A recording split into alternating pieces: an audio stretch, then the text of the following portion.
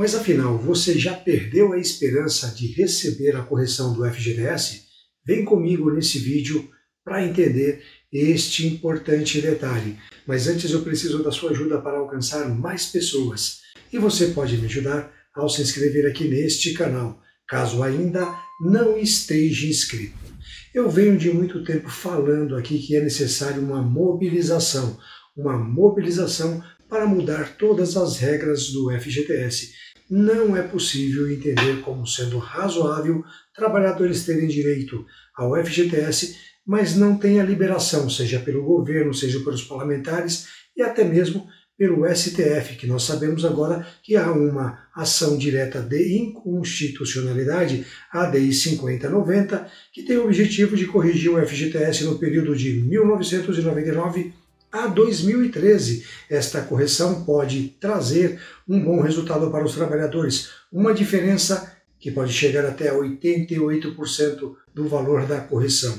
Mas nós recebemos um balde de água fria nestes dias, pois o ministro presidente do STF, ele sinalizou que vai aguardar o Congresso Nacional se manifestar sobre a matéria. Segundo ele, existem vários processos e projetos de lei ou até mesmo reforma desta matéria, ou tratamento desta reforma, desta matéria lá no Congresso Nacional, e com isso ele prefere aguardar o posicionamento do Congresso Nacional.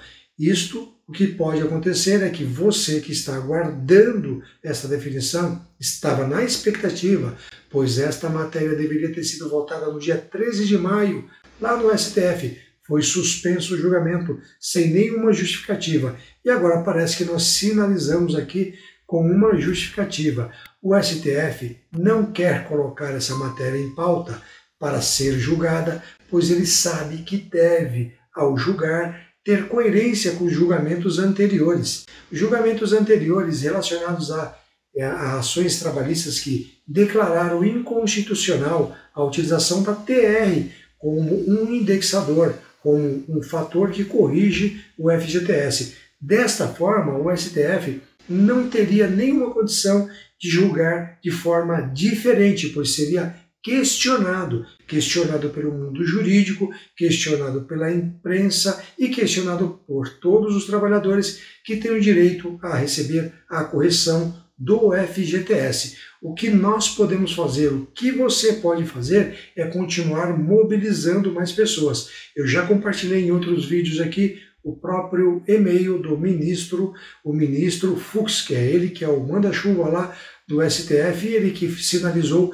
que vai aguardar aí um posicionamento do Congresso Nacional. Mas você pode sim enviar mensagem, uma mensagem respeitosa, uma mensagem com cuidado. Não adianta a gente tentar xingar, brigar, que isso não vai levar a nada. Nós devemos conduzir essa matéria de uma forma respeitosa, educada, mas questionando sim o direito dos trabalhadores, questionando esta forma de posicionamento do STF, que está esquivando-se de uma matéria que ela deve sim ser tratada por ele, pois há uma ação direta de inconstitucionalidade que está para ser julgada. Nós sabemos que existe muito interesse do próprio governo que essa matéria não seja julgada, pois o governo sabe que há uma forte possibilidade de perder e ter que recompor esses valores aos trabalhadores. Mas, por outro lado, nós temos a Justiça que deve ser aplicada, e nós trazemos aí a correção da injustiça que foi cometida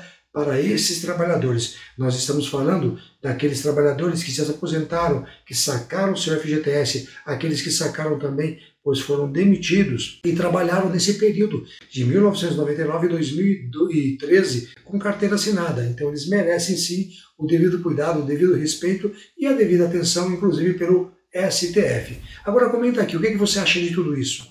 Você acha que o STF vai realmente deixar para o Congresso Nacional apreciar essa matéria? Ou você acha que pode mobilizar enviando aqui e-mails para o presidente do STF reclamando, questionando o posicionamento dele? Comenta também o seguinte, olha, este vídeo aqui, esta informação, ela foi útil para você? Se ela foi útil, deixe um comentário. Foi útil.